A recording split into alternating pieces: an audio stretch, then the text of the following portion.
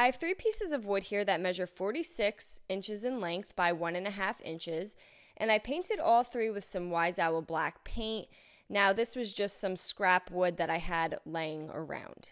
You can get this for a pretty inexpensive price at Home Depot or Lowe's.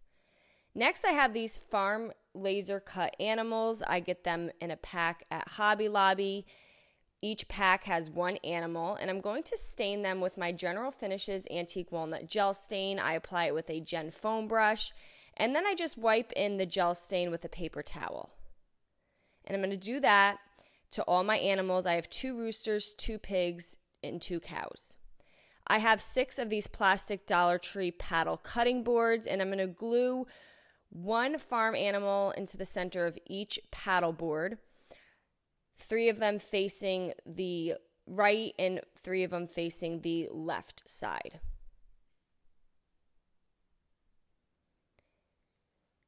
Now, I did decide to move my roosters so they were standing vertical with the paddle on the top and the paddle on the bottom. Next, I have this really small hinge, and I'm just going to glue one side of the hinge onto the top of one of the pieces of wood we had painted, and I'm just doing that so it holds it in place while I screw it into place. Now, you can get a pack of these hinges at Hobby Lobby for a couple dollars. And I'm screwing 2 screws into the holes to secure the hinge in place. Now, if you pre-drill, it will be a little easier. Once I had one side of the hinge secured to one piece of wood, I then secured the other side of the hinge to a second piece of wood.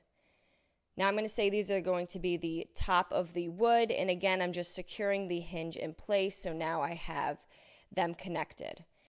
We're going to put that aside for now. I'm going to go back to my plastic Dollar Tree cutting boards, and I'm going to stack them on top of each other. Now, I'm just making them into the shape of a windmill. You can really stack them however you'd like. And then I have a bolt that fits right in the center of all the holes that are at the top of each paddle on the cutting board. I'm going to flip it over so the back side of the cutting boards are now facing up. I have this square piece of wood. You can get these at the Dollar Tree. I'm going to drill a hole right in the center, and I'm going to paint that black. And then I'm going to allow that to fully dry. I'm going to add a little bit of hot glue to the back of these paddles. And then I'm going to lay my square piece of wood face down so the black is facing down. And I'm going to screw on the nut and secure everything very tight so my cutting boards do not move. I'm going to lay my 2 pieces of wood that we hinged together with the hinge at the top. And I'm going to take some wood glue, and I'm going to set our cutting boards on top of the wood glue. And I did secure it in place with 2 other screws just while the wood glue dries.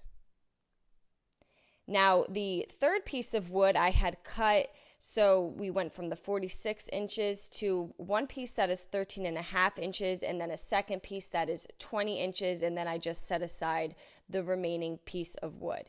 And I'm going to glue the shorter one on the top here, and then the longer one down at the bottom. And I'm just eyeing where I want these to go. If you want to add a 3rd piece, you can even just move these a little closer. And I am securing them in place with some wood glue and a small amount of hot glue, just so they are secure until the wood glue dries.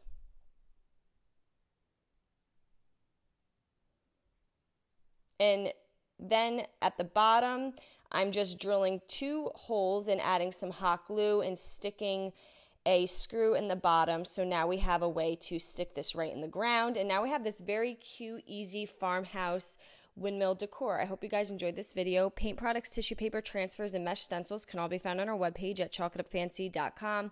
And don't forget, you can also check out other tutorials over on our webpage. Have a great day.